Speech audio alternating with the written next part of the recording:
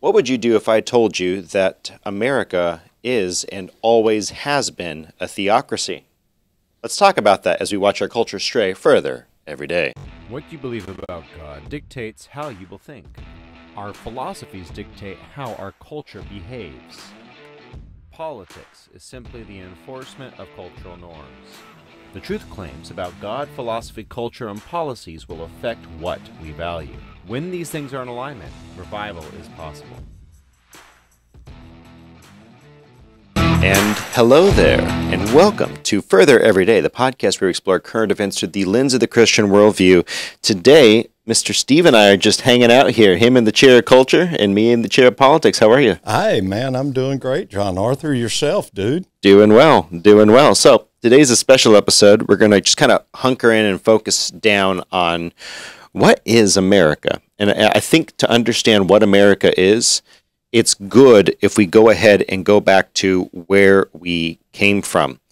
Part of the problem today is that you have a secularist, humanistic reinterpretation of history based on a 21st century lens. Right.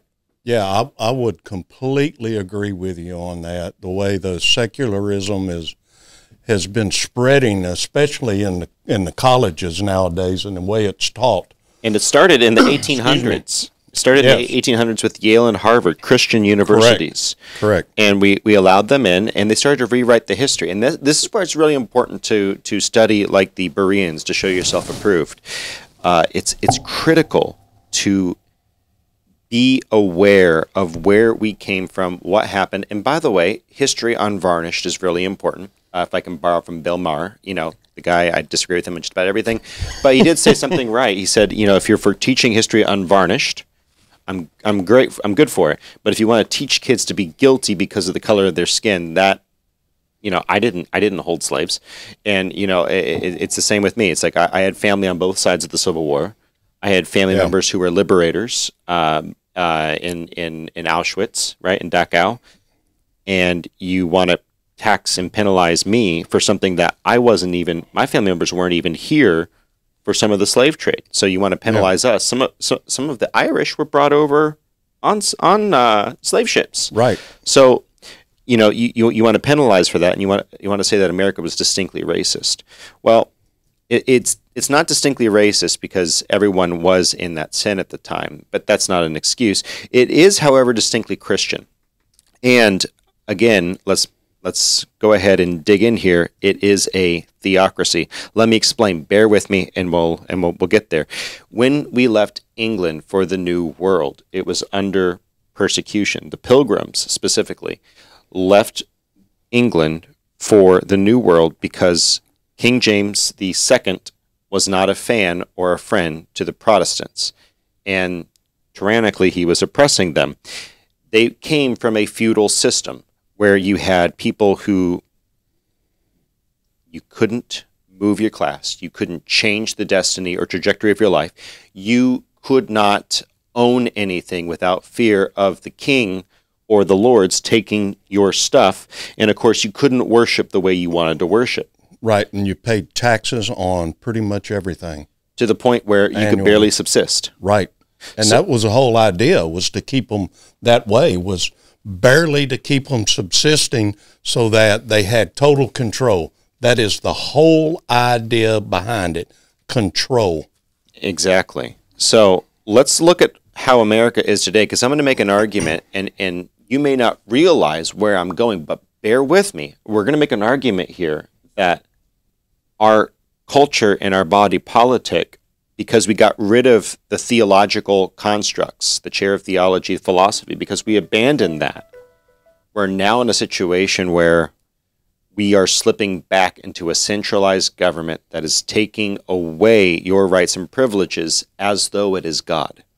So let's make the case.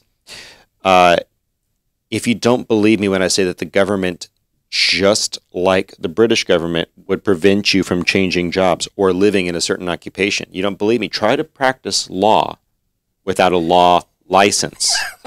Try to go in and go in as someone's legal counsel. Go in and say, hey, here's the law. I've studied. I went to Harvard. I went to Yale. I just didn't go for the bar exam because I don't I didn't want to. Tried just saying that in front of a judge. You're going to have a heck of a time. Yeah. They want to license your ability to work in that occupation. Of course, you want to have someone, you want to have a law degree, right? Or some sort of stamp or recommendations so people can say, yeah, this person is a competent jurisprudent, and I can come here and I can work, I can use this person's services and I won't be defrauded. Something that shows that you've studied, something where you've, people know that you've studied the law and, about what you're talking about. But we have that. It's called a degree. Right, an education. when you walk into someone's law office, do you think about this? Do people say, "Are you licensed?" No, everyone assumes you are. Otherwise, you're going to be put in prison. Of course, they assume that you're licensed. They say, "What are your recommendations? What are your cases? What have you won? What have you lost? Where have you been? Where have you worked?" Those are the kind of questions that people want to know about a lawyer. So the license has very little to do with it. It's just the government is deciding whether or not you can practice your chosen profession. If you don't believe that they tax you and that you're living on feudal land, try not paying your property tax. Give it a whirl. See what happens. See whose land it really is. Right. We actually had a commenter in one of our comment sections jump in both feet on this, and absolutely, he's correct. Try not paying your property taxes. Try not paying your income taxes. But let me ask you a question. Yeah. If you can tax a right, is it a right? No, it's something that's given to you. It's something that's being bequeathed to you by the government. Certainly. And you're allowed to operate under the government's auspices, and they have the right to tax it. But your income, you have a right to income. Your income, it's your work at the sweat of your brow. Correct. You have a right to that. So where did the United States originally get all of its money? Through tariffs and trade. Yes, those are taxes, but they're not a tax on the American people specifically. It affects American people when we're relying on foreign trade more heavily, but that is a symptom of a lack of tariffs. Through the federal government originally getting that money that way, and that's where federalism had come into effect through the way they started our government, and that was the whole idea, excuse me, when John Madison was writing the Federalist Papers, and he discussed all of that about, separating and having the states having their powers and the federal government having their powers and separating all the powers into limited government. Exactly. Precisely. So limited government. So the last point, if you don't believe that they're not coming for your religion, what are they doing in Australia right now? And what are advocates saying that we should do here in America for the LGBT movement? In Victoria, a province of Australia, you can literally be sentenced to prison time and hefty fines for praying for an LGBT person. Right. Can you imagine if you pray for somebody, regardless of the reason, and being sent to prison for praying for someone? I mean, my gosh. So it's coming.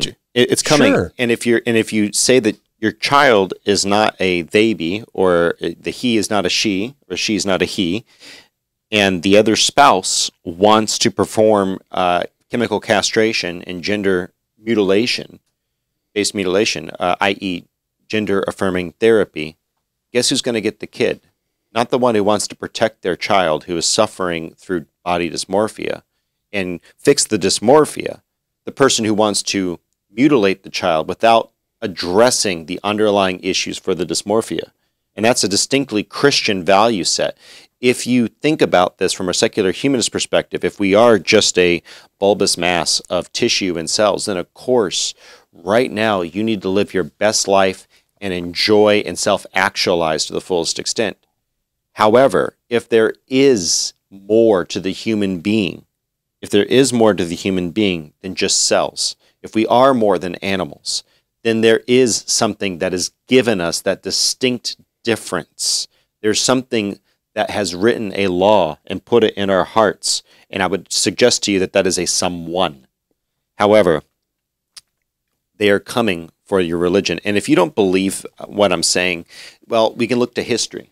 We can look to history. And William Barclay, a biblical scholar, wrote something on Smyrna. We're going to pull that up in just a second.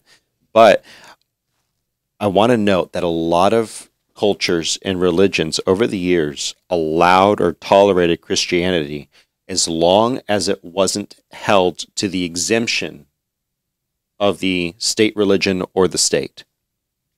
And you see that in the Church of Smyrna. If you remember your Revelations studies, you remember Christ talking to the persecuted church of Smyrna. And it's interesting to look, because they had in Smyrna, they had a street that was paved in gold with all of the temples to Apollo, Aphrodite, etc. But they also had a temple to Caesar. And what went on there is very interesting. Mrs. Producer, if you can go ahead and get us that slide. Mr. Steve, you want to read that for us from biblical scholar William Barclay on Smyrna. Let's see. Emperor worship had begun as spontaneous demonstration of gratitude to Rome. But toward the end of the 1st century, in the days of Domitian, the final step was taken, and Caesar worship became compulsory. Once a year, the Roman citizen must burn a pinch of incense in the altar to the Godhead of Caesar. And having done so, he was given a certificate to guarantee that he had performed his religious duty. All that the Christians had to do was to burn that pinch of incense and say, Caesar is Lord. Receive their certificate and go away and worship as they please. But that is precisely what the Christians would not do. They would give no man the name of Lord. That name they would keep for Jesus Christ, and Jesus Christ alone. They would not conform. And this is why the church was persecuted in Smyrna. Exactly. When Jesus was talking to them, this is what he was referring to. And if you remember Polycarp, he was the pastor or bishop of Smyrna. I don't know if you know your church history, but Polycarp was burned at the stake for not pinching that little bit of incense and burning it. That's all he had to do. That's all he had to do. He had to worship at the stake just a little bit, and then he could, preach Jesus, do whatever he wanted, but he wouldn't do it. Correct. And they were going to throw him to the animals, and they said, you know what? Nope, let's just go and burn this man. And they burned him at the stake as an example. So if you don't think that that's not coming here. And he made what's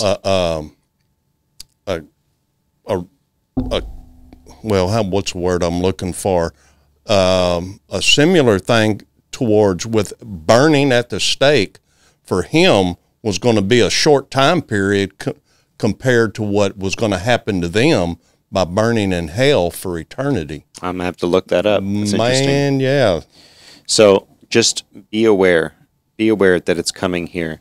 So all of this is kind of a long-winded introduction to where did the Protestant work ethic and where did federalism come from? Where was this nation founded? It was not founded in slavery, as the 1619 Project would so much love you to believe. Go ahead and try to read through the 1619 Project, and you'll see that there's a myriad of just incorrect, factually wrong, and also colored and twisted history, if you will.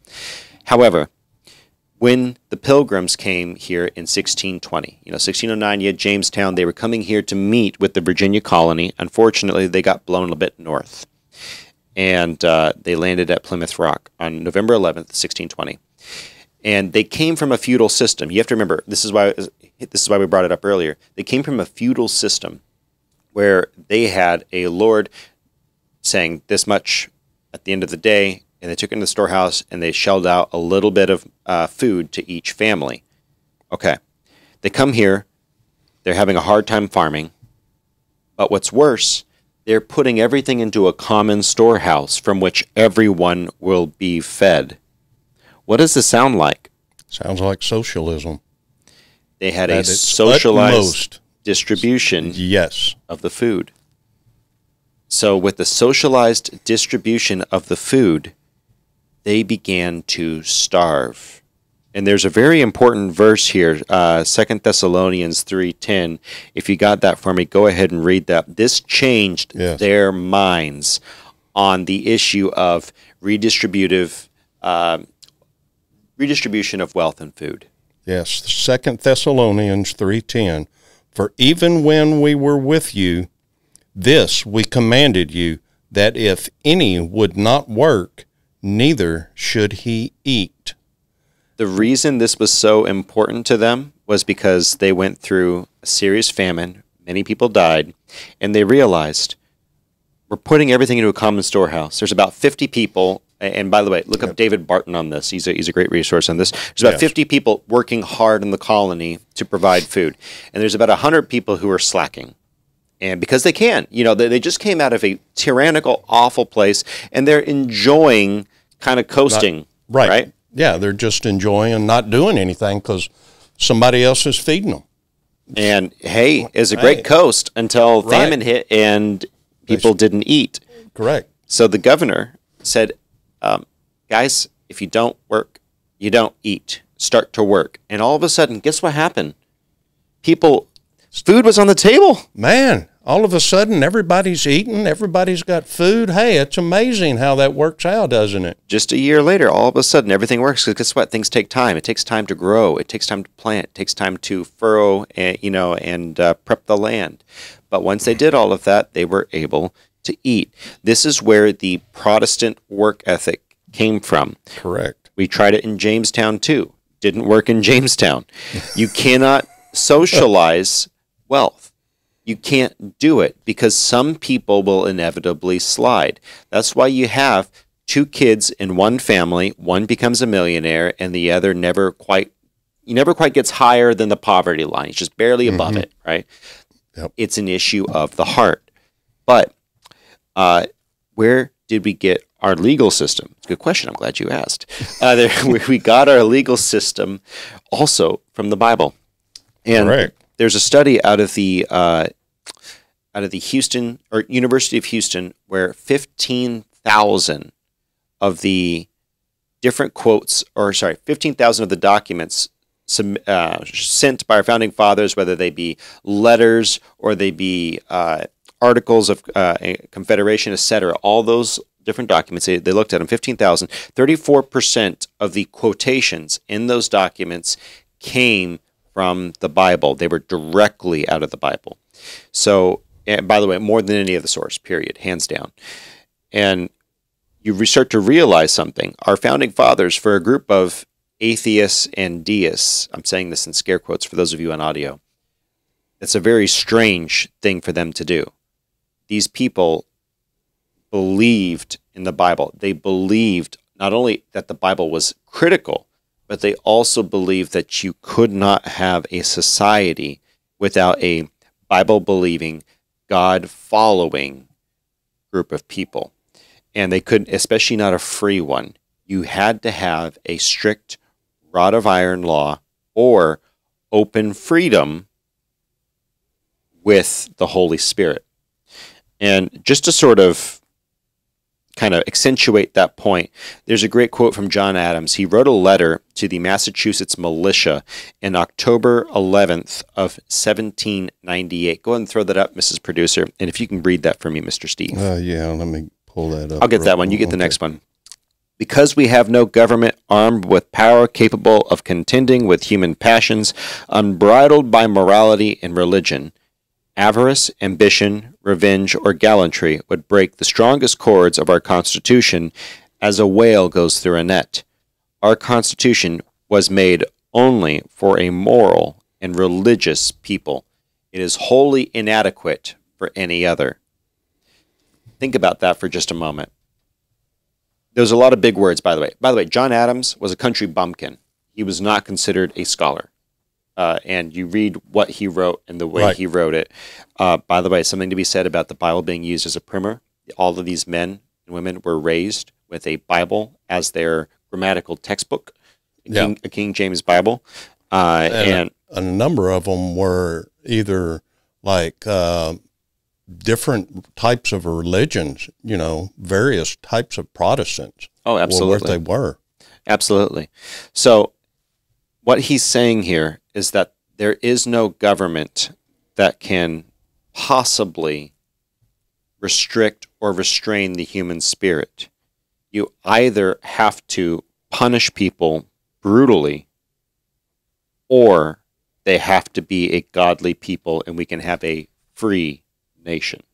And that's what he's trying to say. John Adams, one of the framers, very clearly, concisely states it here.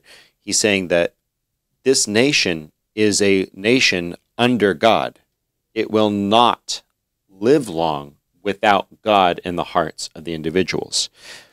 George Washington also had something interesting to say about this. Correct. And if you can get me George Washington, Mr. Sure. Steve. Of all the dispositions and habits which lead to political prosperity, religion and morality are indispensable supports. In vain would that man claim tribute to patriotism who should labor to subvert these great pillars of human happiness. These firmest props of the duties of men and citizens, reason and experience both forbid us to expect that national morality can prevail in exclusion of religious principles. So let's break that down. What was happening across the ocean during the time of the Revolution? What was happening in France? What we had going on was revolution that was happening over Another there. one. Yeah, man. And they were both sparked by two different parts of the Enlightenment. You've got to remember the historical context. When George Washington is talking about this, he's looking at the French Revolution and he's looking at the national morality. He's looking at the absolutely heinous debauchery and the murder of citizens over in the during the French Revolution. This is something that you can see developing, and I don't remember if this is before, during, or after the Revolution, but you could see the thought, and all of these men were reading folks like Locke and Burke and Hobbes. They were reading all of these philosophers, and where they came to realize is you cannot have a national morality that'll provide freedom and health and prosperity and well-being for the people. You can only have a biblical foundation if you wish to have freedom. Correct. And, you know, talking about freedom, you know, one of the things they'd done in that time, during that time in, 1791 or something like that, was they had, during that time of the Revolution, was in the French Revolution, they had taken away all of their firearms at that time. And those people were highly upset. And it was, you know, it was enabling the French government to be able to have an ability to be able to be over the people. And then, you know, what are they going to fight with? Correct. You know. Correct. So it was a major bloody thing that went on at that time. So where our founding fathers were focused was building a nation that would foster a moral people, and moral, God's morality, not man's, God's morality. And the reason why is articulated really well by Patrick Henry, if I may. Bad men cannot make good citizens. It is when a people forget God that tyrants forge their chains. A vitiated state of morals, a corrupt public conscience, is incompatible with freedom. No free government or the blessings of liberty can be preserved to any people but by a firm adherence to justice, moderation, temperance, frugality, and virtue, and by a frequent recurrence to the fundamental principles. I don't think you can get any cleaner than that.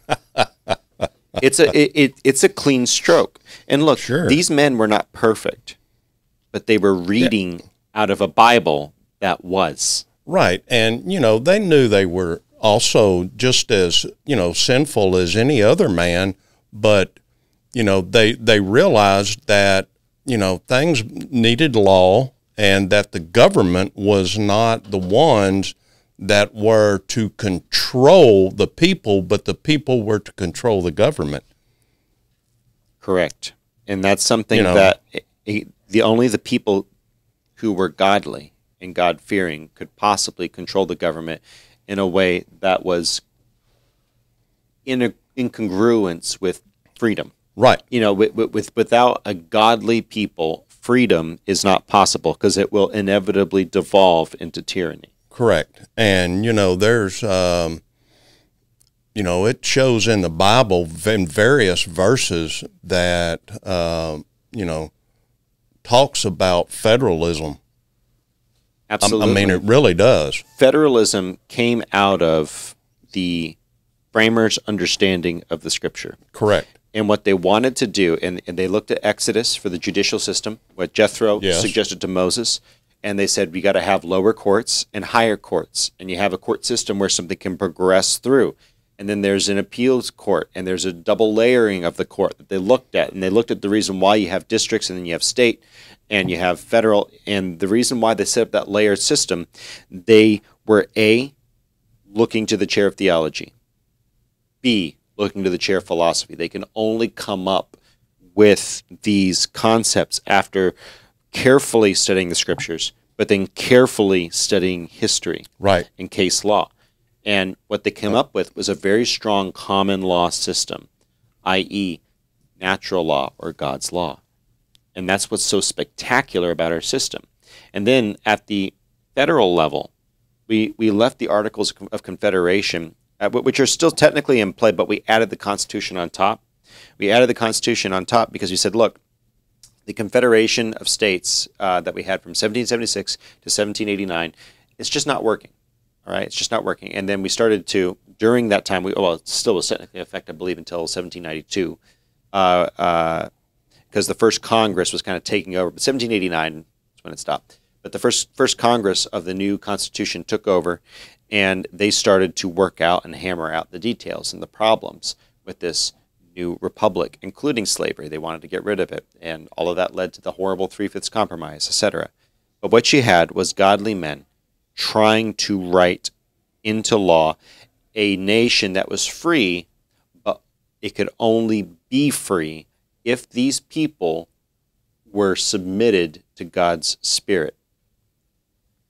That's why we're making the case today. You're living in a theocracy, the closest thing there has been since Samuel. Samuel, his sons were very wicked and naughty, and they were doing evil things. And so the people said, look, we want a king.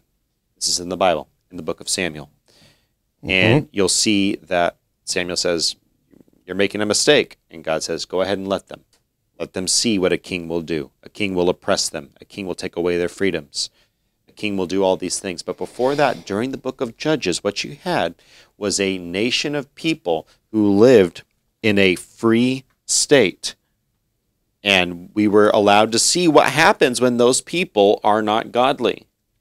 You have stories like the Levite and the Benjaminites, where they raped his wife until she was dead. And he said, you know what? This is awful. He cuts her up into 12 pieces, sends them to all different tribes of Israel, and says, look, this is what's going on right now in Benjamin, in the region of Gibeah. This is bad. You guys, we have to fix this. This is how evil our nation has become. You get to that point when you ignore God. Right. When you ignore God, just like you said, things get evil. People live in committed sin. They live the life of their committed sin. They don't think about it. It's just a normal life. I mean, they don't think, oh, there's any kind of guilt in regards to it. It's just a lifestyle of sin. And that's just the way you think without even knowing that it's a sinful life. It's just a normal lifestyle. So that's an important point that you're making there, is that without a church who is actively sounding the alarm and saying, this is what's good, this is what's evil, this is what's right, this is what's wrong, And without a church sounding the alarm on revisionist history, Right. what you have is people who are 3 or 4 generations now, they've been taught a certain history. And the history is not accurate to what happened, or it is changed and twisted, and they focus not on the whole, but on the obscure minority. They focus on, and I'm not talking about one ethnicity's history over another. I'm saying they'll focus on the one incident in 100 years as opposed to the peace of 50. And what they'll do, and they won't focus on who and why that peace was broken, say with the Pilgrims. Right. They won't focus on that. They'll just say that, it ended badly. Well, peace lasted for 50 years. We landed in a war zone when the Pilgrims came across. They landed in a war zone. And they actually brought peace with them through the biblical understanding. Were they perfect? Absolutely not. Did peace come with them? Absolutely so. But you have people who've been taught wrong facts. Ronald Reagan said it really well. He said the problem with our Democratic friends is that not that they don't know much, it's that they know so much that it is not so. Correct. And that's what we have to start doing. We have to start breaking down the disinformation. And what's interesting, he was a Democrat at one time. Oh, yeah. Oh, yeah. He was a fan of gun control, specifically against blacks. Yes. When he was kind of coming out of that phase. Yes. So yes. I'm just saying, even Ronald Reagan did some pretty bad stuff. You want to know why open carry is not allowed in California? It was to muzzle blacks who were protesting their horrible treatment, and that government put that down. And Ronald Reagan was right there in the middle of it. Yeah, right in the smack dab middle of it. People can change, and no politician's perfect. You want to confront me on Trump? I'll tell you, I love Donald Trump. Can I tell you that there are things that he could have made it a lot easier to support him on? Yeah, of course, he could have made it. He could have been a lot easier to support. He could have done a lot of things. Every politician is flawed, and so you can point at different things, but you want to look at the whole history. Right. And, nobody's perfect. We're born in sin. Everybody goes through a time in their life when they have to be saved. Some people are saved earlier in life. Some people don't realize it until later on in life. And fortunately, because of Jesus, we're given grace, and he looks upon us, and we realize that at some point in our life that we're a sinful being and we live in sin, and we decide, oh my gosh, I need to be saved. Like for myself, I wasn't saved till I was 48. Thank the Lord, he continued to knock on my door and look upon me and say, hey, Steve, look, buddy. And I answered the door, opened it up, and said, come on in. Thank you, Lord. And my life has changed immensely. And what's interesting is all of my friends have noticed a change in me over the years. I'm in my 60s now, and it's been an amazing change in my life. There's been so many things that have changed in my life. Well, amen. And that's exactly what the founders were talking about. They were saying that we needed people who are changed by the Spirit to be effective citizens. So, with that noted, anything you want to say wrapping up? I'd just like to say that fortunately we had, founding fathers that had the good insight to set this country up the way they did, and they used biblical scripture in order to use it to set up our Constitution and set it up and use the means by which it was set by laying out the foundation like we did, and use the judicial system, the Congress and the presidential system for the use of exactly what we're using it for. Now, sure, nowadays it gets a little, confounded by, bad men, like, it talks about. And that's the issue, right? With evil men. And like the January 6th deal, how they talk about what was going on. You got bad people talking about things. Now, I'm sure, if you got something bad to say, and put it in the comments. That's a whole can of worms. That's a whole different concept, a Absolutely. different conversation there in itself. But, that just goes to show that they had the foresight to show that a government needs to be run by and for the people, and that it needed to be set up and controlled and used and have a Second Amendment, whereas other countries don't have that sort of thing, and look what happens. Indeed. So what you see here is a founding father said, I was talking with someone, I was out teaching a class somewhere, and this guy gets up afterward. We're talking about America. It just came up, and the founding fathers came up, and this elderly, big, strong, strapping African American dude with a white top. He says, the thing, and I say this for a reason.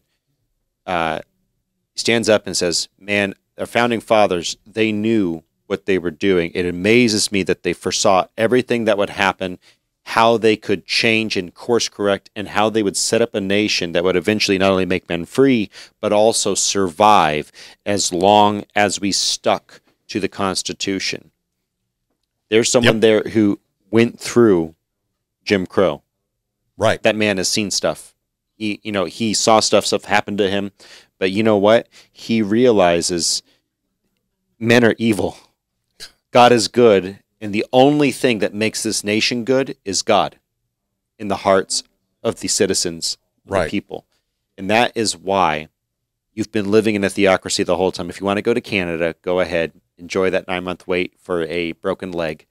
Go to Australia. I just want to say, European country. Enjoy the tyranny. Enjoy the tyranny. If you want to join us in the American experiment, understand something. Those of you saying, well, what? You want us to live in a theocracy? Yes, Sherlock, you're living in one. Yes. You're just not realizing it yet. Let's make it clear to you. This has always been a nation under God. That is why it's been a nation under God. It only works if you have a moral, religious people. And they're not talking about religion for religious sake. They're saying, do you believe and hold these principles of turn the other cheek, love your neighbor? Are you reading in the Bible? Are you being changed and transformed by the nature of God's word? That's the only way that you can be an effective citizen of this nation. And without effective citizens, this nation crumbles. So, vote. When you turn 18, get out, register, and vote. Spend time at the voting booth. Spend time researching people's past history, everything about those people that are running for whatever office it is, and vote. Vote, and more importantly than voting, you need to vote. But more important than voting, get out there, be someone's friend. Get into the culture, get to know someone, talk to them. I'm not talking about proselytizing. I'm saying you go in and you make a disciple. Correct. You work with someone, you talk to them, and as you grow in a relationship with them, and as they see Christ's love in you, that's when you can change someone's heart and mind. And that needs to happen. Every Christian needs to do this. Every individual who loves freedom needs to do this, because if we do not change the culture, you want to know why things are so, you were talking about why things are so convoluted in Congress. Do you want to know why things are convoluted in Congress? Why Congress never gets anywhere? Because the church has not been doing her job. The church has not been a transformative force in the culture. The church needs to become a transformative force in the culture by being that loving, uncompromising, and giving fixture. If the church can be loving without compromising on God's truth and being there, I'm not talking about giving money, I'm talking about being there in someone's life. If the church can do that, I don't care who's in Congress right now. We can get them out in 2 to 4 years. If the nation's still around, we can get them out. But you have to show up. You have to show up as part of the church, whether it's in someone's life who's abortion-minded, whether it's someone's life who now they have they're single with kids. Maybe you can be the father figure, or maybe you can help the mom out with the chores. You have to be there. And when you are there for someone, that's where you multiply. Because if you disciple them to go and do the same thing, you have just multiplied. You have been fruitful and reproduced. Be a volunteer, John Arthur. Be fruitful, reproduce, volunteer. Yes. Thank you so much. If you've enjoyed this podcast, like, comment, share, subscribe. The sharing button is now the new thing.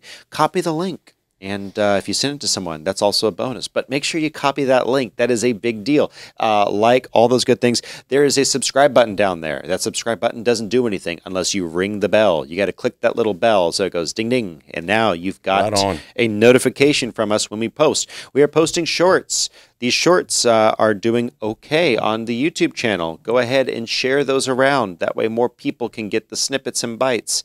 And again, if you're listening to us on the podcast, we are on YouTube now. If you decide to listen, there's a visual component here. The studio is changing, and I think it's for the better. This producer and 1 and 2. That flag looks good behind you, John Arthur. I really like that. And Mr. Steve here, and I've all been working on this place. It's getting better. So let us know what you think in the comment section down below. And go ahead, if you didn't like this podcast, let us know why down there too. If you want to yell at us, I'll probably get down there, roll in the mud with you, but not too much. The shirt is white, and so I don't need it to get too dirty. By the way, merch on Amazon. Go ahead. It doesn't really support the channel all that much, but at least you get some cool merch. And, I'm not going to tell you that Ehud was wearing this when he killed that king in Judges, but he looked pretty cool while doing it. So you might want to get a shirt just like Ehud. Samson might have been wearing them though. But we don't have that shirt just don't have a picture of him. We don't have that shirt anymore. He ripped it off. He kind of flexed too much. Yep. They flex a little bit. They breathe really well. But anyway, enough on the shirt. Thank you so much. We love y'all. Bye-bye. Bye. All right. Last thing. What is your favorite story from the founding of the nation? A favorite story? Oh, man. Goodness. I think one of my favorite is probably some of the stuff when knowing about George Washington coming and praying and spending time praying after battles and going off by himself into the woods. He would leave and go away from the troops and go off by himself and pray by himself. And the troops always noticed he would pray all of the time. And it's so interesting. I read this in history, and I never realized that because they don't teach that in school. No, they don't. They don't teach that in school. And I thought that was one of the most interesting things, that he spent so much time praying. Very Christ-like of him, actually. Yes, very much so. Very much on that model. I got to say, while I love the War of 1812, I'm talking about more about the founding. So yes. One of the things that I really liked was when you're looking at the first Congress of the United States, the first one in 1791, I believe, 1790, 1791, Benjamin Franklin had just gotten back from the, and I shared this on a podcast one time, Benjamin Franklin had just gotten back from the French Revolution. He'd been negotiating a peace over there, and he comes in and he takes the Quakers' petition. They had worked on this, and they said, look, it's time to make all men free. It's time to make all men free. And what you saw there was the division between the Pilgrims colony and the King's colony of Jamestown. And you saw the line split right down the Congress. In fact, it almost ended the nation right then and there. But Franklin came in with the Quakers and the Puritans and said, guys, every man, regardless of skin color, is meant to be free. These are God's children that you are oppressing. And the reason I say that's one of my favorite moments is because you can see clearly good men fighting evil in that moment. And even though you have this terrible decision to ally with these folks who still love slavery, you're hoping, Franklin was hoping for a day when it would change. Washington, Jefferson wrote that they hoped that there would come a day where they would be able to change slavery. They did not see that in their lifetimes. They saw it about 50 years, 60 years after they died. Mm-hmm. So it took a while. So just in context, it took a while, but they were part of the abolitionist movement. They pushed for that. That's something that we all came over because the whole European and African culture was set up in this horrible thing we call slavery, which is different from what the Bible, the word slavery in the Bible refers to an indentured servitude, very different thing in the Old Testament. But what we're talking about here was chattel slavery, and they saw that horrible chattel slavery. And why I love that moment so much is because, again, it shows the difference, the two different Americas warring inside the new nature of Christ and the old nature of man. That's why it's my favorite. Go ahead and tell us your favorite moment from the formation of the nation of America in the comment section down below, and tell us why it's your favorite. Thank y'all. Love you so much. Bye-bye. Bye.